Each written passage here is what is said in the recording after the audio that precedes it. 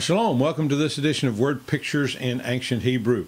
We continue our journey through the Old Testament, choosing words that we find in the Old Testament and transposing them from modern English and modern Hebrew into Ancient Paleo Hebrew with the use of the pictograph forms of the alphabet, as you can see on the chart on the screen. The word we're going to look at in this edition is the word honor, kavod. Honor, kavod in the Hebrew.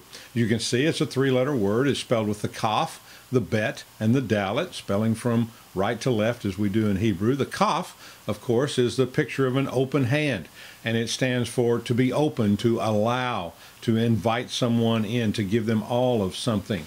The bet is a picture of a floor plan of a tent, and it stands for the idea of a tent, a house, a home, or being inside. And of course, the dalet is the picture of a door.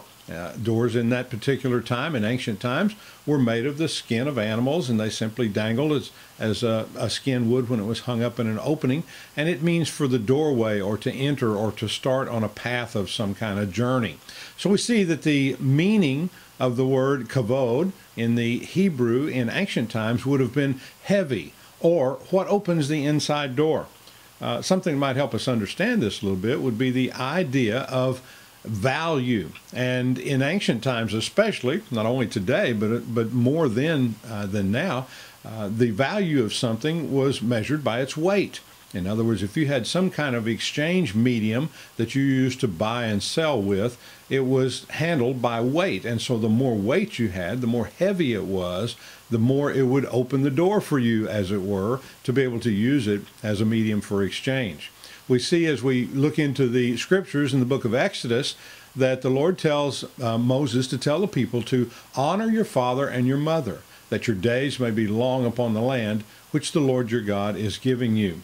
In other words, open the inner door to yourself, to your father and to your mother. That allows them to teach you, to guide you, to give you wisdom and discernment, and to prepare you for the journey that you are on in life. That word makes perfect sense. The psalmist says this, "Be exalted, O God, above the heavens. Let your kavod be above all the earth." In other words, let the massiveness, the weightiness of who you are that shows that you are above any other be over all of the earth. What a beautiful picture for the word kavod in the Hebrew.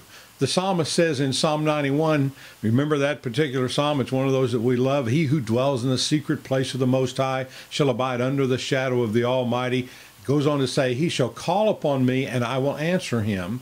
I will be with him in trouble. I will deliver him and honor him." Isn't it interesting that not only do we honor God, not only do we ascribe honor to him and offer that honor to him, but he's told us that he will honor us as we call upon him. He will give us answers, and he will honor us. What does that mean? He opens the inside door into the journey of life that he has called us on. What a beautiful picture. Isn't it nice to know that God wants us not only to invite him into the inner chamber of our life, but he wants to invite us into the inner chamber of the kingdom so that we can be effective in his desires, his eternal purposes. What a beautiful word. Well, thank you once again for joining me for this edition of Word Pictures in Ancient Hebrew. Until we get together again, shalom.